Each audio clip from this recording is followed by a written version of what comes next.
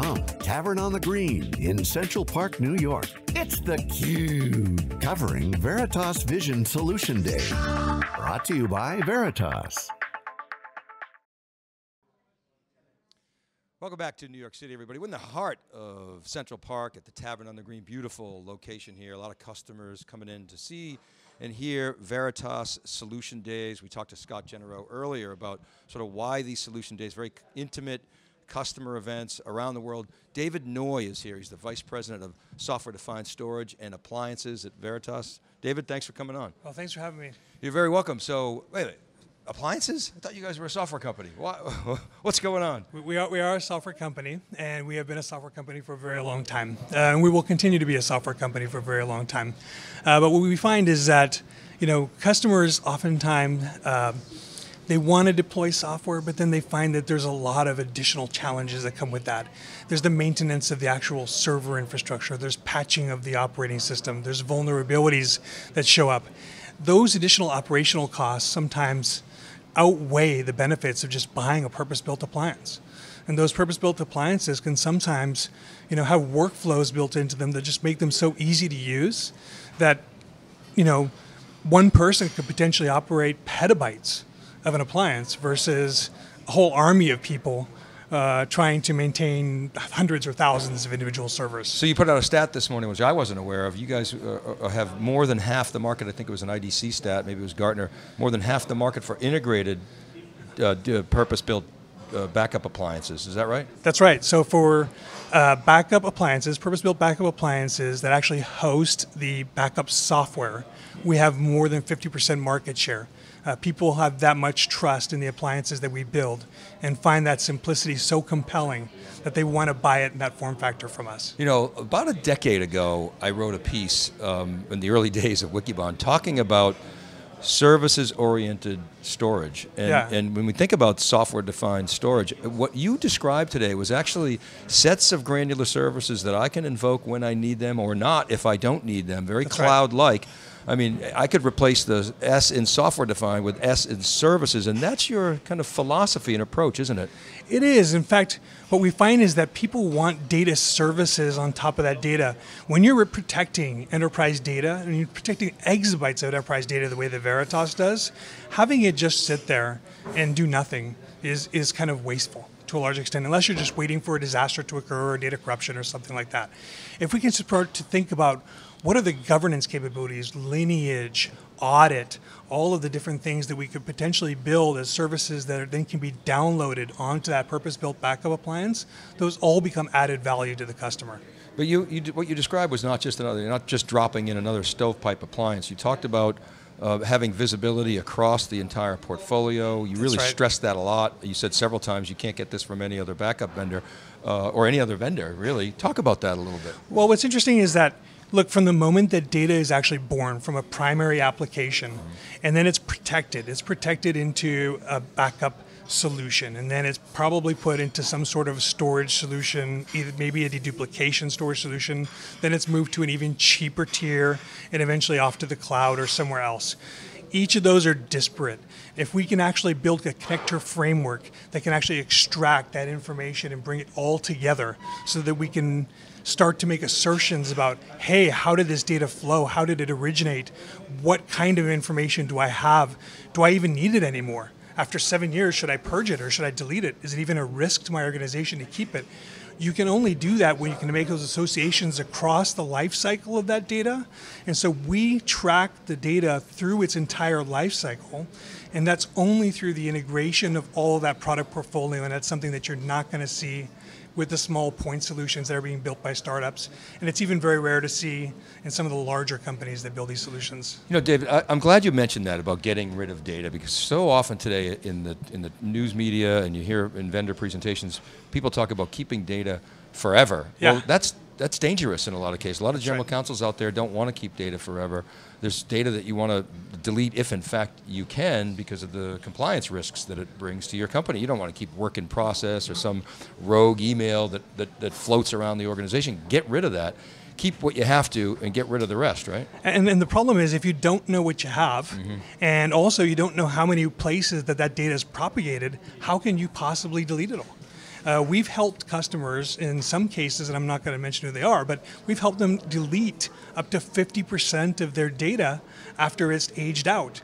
And I've talked to banks before, and I've asked them, like, hey, after 7 years, what do you do with your data? They said, well, we just keep it because we don't know what it was originated for. We don't even know what's in it, and therefore it's too risky for us to go and delete. But at the same time, to your point, it may be even too risky to keep. In some cases, it's actually a liability to keep that data. And what's the technology enabler there? Is that your catalog, your sort of copy data management software? So it's a combination of things. The catalog is what helps us understand what we have and where it is and how it's actually moved through that life cycle. And then we have a component called the Veritas Information Classifier.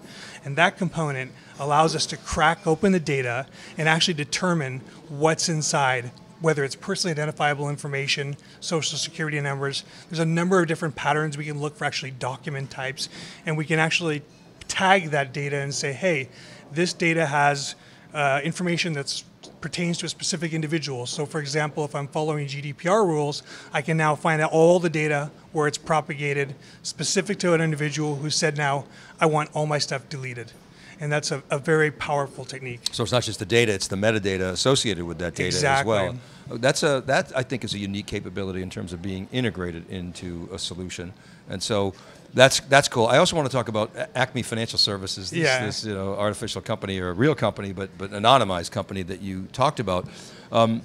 Moving to your system, your appliance-based system, they were able to reduce TCO by 40%, shave 2/3 of their hardware infrastructure away. I'll come back to that as I have sort of a tongue-in-cheek there. Get rid of tape, at least where possible. No new tape, I think is what you said. That's right. And then save $20 million a year in reduced downtime costs. So my tongue-in-cheek is, everybody remembers the no hardware agenda signs. I live in Massachusetts, so we used to see those right next to the EMC facilities. And your only hardware agenda, it seems, with your appliance, is to get rid of hardware. So it's kind of interesting. Right. It's exactly right. Look, we are actually putting out technology that allows you to take 10 heads or 10 servers and consolidate it down to 2 or 3 to make the total cost of ownership for your product less, because at the end of the day, it's in our benefit. Right? We're a software vendor. We want to maintain ourselves as a software vendor. We want to take hardware out of the equation to the extent that's possible, but we don't want to do it at the expense of simplicity. And so striking that balance is what's most important.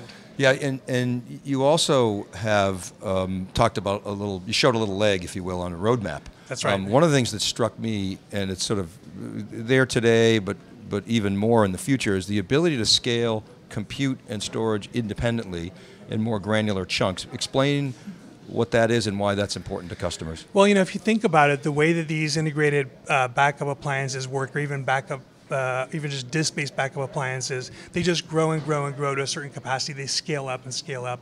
And at some point, the performance just starts to tank and taper off. So what if you could actually grow them almost in a node-based architecture? Think about it's compute and storage that you grow together. And as you add more compute, you add more storage. And so that means that I can do more microservices, or I can provide better deduplication, but my deduplication doesn't slow down when I go from 2 petabyte to 4 petabyte, because my compute has actually grown in lockstep with my storage. You made a big deal about eliminating tape where possible, and you also, and I want to push at this a little bit, talked about the economics of your solution relative to tape. I was somewhat surprised, because conventional wisdom would say tape is pennies on the dollar compared to disk-based solutions. How is it that you're able to make that claim? Well, there's a couple of different things that come to play. Number one is that, again, through the Cloud Catalyst capability of net backup, we can actually keep data deduplicated before we send it to our disk-based solution, which means that it stays, in some cases, 50-to-1 deduplicated. And you're not necessarily going to get that capability on tape. So you don't have to rehydrate. Don't have to rehydrate. So if you're talking about pennies, well, multiply that by 50. Because if your data deduplicates that much, that's the kind of thing you're talking about. The second part is the operational cost of actually maintaining tape. Now, if I'm keeping data for 7 years, 30 years, the lifetime of a patient, that tape infrastructure ages out, and I'm doing tape migrations all the time. Those are not cheap, and sometimes the tape infrastructure is not even available anymore. Yeah, the compatibility is not there. Right? That's right. The other thing is, well, the other thing is the network cost, right? If you're going to be pushing stuff over the network, absolutely, you need a bigger network. And you're pushing bigger things over the network. You have more network infrastructure just for the purposes of moving data from one tier to another tier. It's wasteful. David, talk about the Flex appliance. What I took away from that is it sort of allows for services-oriented deployment, fast migration. It allows you to sort of test out new services to see whether or not you like it. What is that? What does the customer have to do to exploit that capability? Today, the customer would buy our high-end backup appliance, which is the 5340. They would buy the Flex software, which is a software package that allows them to basically augment that appliance so that it can actually maintain that catalog and then quickly deploy those services. As I showed in the demo, in 3 minutes or less, we can deploy a service from the service catalog. In the future, you should expect that we'll begin to build that into all of our appliances. That's just the way of doing things. It becomes a service-oriented architecture, and that catalog is just going to be a natural way of us operating. Okay, I want to also ask you about another capability that you discussed, which was your ability to look across the portfolio and identify predictive failures. Yeah. So everybody talks about machine intelligence being used, in that use case, IoT. You hear about that a lot. What are you guys doing, and what's unique? Well, in some cases, what we're doing is not completely unique. I mean, there's some companies that have done this pretty well. They've done it for their own point solutions. I think where it gets interesting is when you say, look, we're not just building a point solution. We have a number of different products, again, for the entire life cycle of data from the moment it's born. And if I can integrate all of the telemetry that I get from those different products, I can now start to get predictive about things that might have happened not just at one stage within one product, but might happen down the road. When I go to move it into my long-term retention, is my long-term retention ready for it? Is it going to impact the performance of my long-term retention solution? And so therefore, should I think about scaling out my long-term retention solution independent of, or ahead of the actual growth of my purpose-built backup appliance, right? So it's that portfolio view that makes it so powerful. Right, so okay, two things actually, the portfolio view and also the full life cycle view as well, which is something you've been hitting on, not just a point product.